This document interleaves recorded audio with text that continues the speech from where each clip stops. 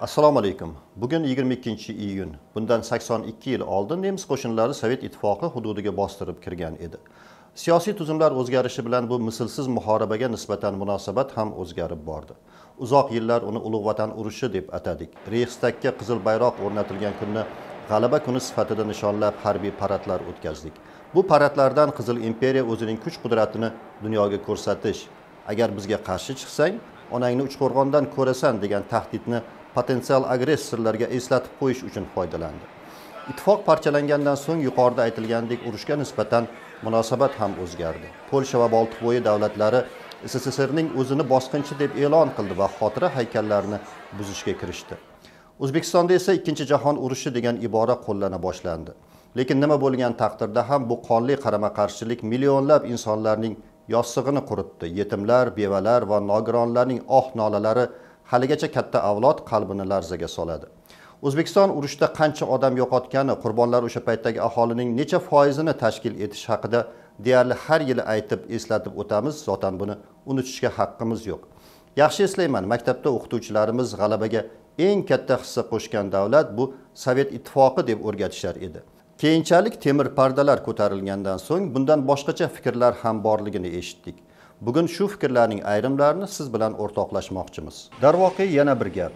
Urush davrida front ortidagi aholining jonfido mehnat haqida ham, bor yo'g'ini frontga atagan yurtdoshlarimiz haqida ham ko'p o'qiganmiz. Ularning fidoyiliklari oldida bosh egamiz va mulohazalarimizni boshlaymiz. Germaniya SSSR chegaralarini buzib o'tgan vaqtda juda katta harbiy iqtisodiy salohiyatga ega edi. Sovet ittifoqi unga qarshi yolg'iz qarshilik ko'rsata olishi umuman aqlga to'g'ri kelmaydigan holat edi. Buni bugun barcha tarixchilar e'tirof etadi. Demak, fashizm mashinasining belini sindirishda Amerika, Britaniya, Sovet ittifoqi koalitsiyasi roliga e'tibor qaratish lozim.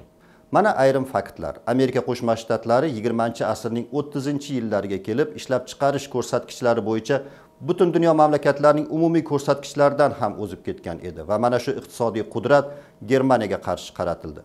Yana ayrim raqamlar.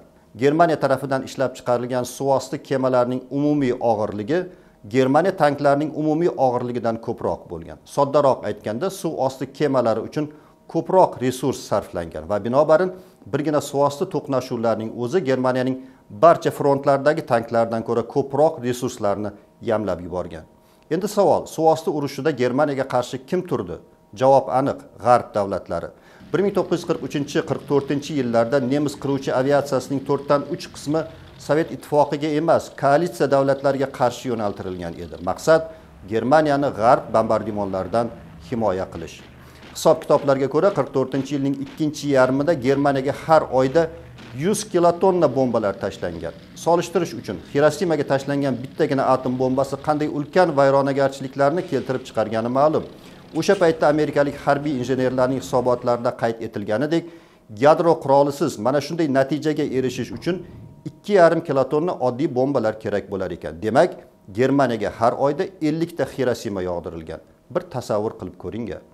Bularning bari albatta Sharqiy frontdagi vaziyatga o'ta kuchli ta'sir ko'rsatgan va nemis qo'mondonligi juda katta kuchlarni g'arbdan kelayotgan xavfga qarshi yo'naltirishga majbur bo'lgan. Bir so'z bilan aytganda, SSSRning ittifoqchilari Germaniyaning kamida 50% iqtisodiy, moddiy va inson resurslarini o'ziga qaratgan edi. Endi Lent-Liz masalasida Vatan uchun, Stalin uchun deb yozilgan mashhur T-34 tanklarining dvigatellari Amerika alyuminidan quyilgan. Tankning yuqori aylana qismi bilan pastki qismini tutib turadigan detallar G'arb stanoklarida yasalgan, chunki SSSRning o'zida u paytda bunday stanoklar bo'lmagan. Nemis panteralarining zirhini yorib o'tishga qodir bo'lgan 85 mm tank pushkasini tayyorlaydigan uskunalar, tank komandiri foydalanadigan ratsiya, snaryadlar, porxi, portlovchi qismlari, gilzasi va yana boshqa ko'plab qismlari chet elda yasalgan. Lekin ideologiya nuqtai nazaridan T-34 Sovet tanki deya targ'ib qilingan. U bilan yonma-yon jangga kirgan AQShning Sherman tanklari haqida esa ko'p ham gapirilmagan. Bundan tashqari, front ehtiyojlari uchun katta hajmda kerak bo'lgan aviatsiya benzinining 3dan 1 okean ortidan keltirilgan. Qolgan 2 qismi Amerika texnologiyasi va xom ashyolari yordamida tayyorlangan. Shuningdek, oziq-ovqat, tibbiy uskuna va dori-darmonlar va hokazo va hokazo. Mana shunaqa gaplar. Stalin bo'lmaganda urushni yuta olmas edik deydiganlar do'ppini boshdan olib o'ylab ko'rsin. 30-yillar, ya'ni urush arafasida SSSRda qatag'on avjiga chiqqan edi. Urush tugagandan keyin qatag'on siyosati yana davom etdi. Ozgina mubolag'a bilan aytish mumkinki, agar Gitler biroz sabr qilganda, Stalinning o'zi mamlakatni barbod qilib bergan bo'lardi. Biroq xalq irodasi shunaqa. O'zi zulm ko'rayotgan bo'lsa-da, qonxo'r dushman qarshisida birlasha oladi. Ikkinchi jahon urushida ham shunday bo'ldi. Yosh-u qari baravar oyoqqa turdi. G'arb qurol-yarog', oziq-ovqat va texnika yetkazib berdi. Hamma bir bo'lib g'alaba bayrog'ini ko'tardi.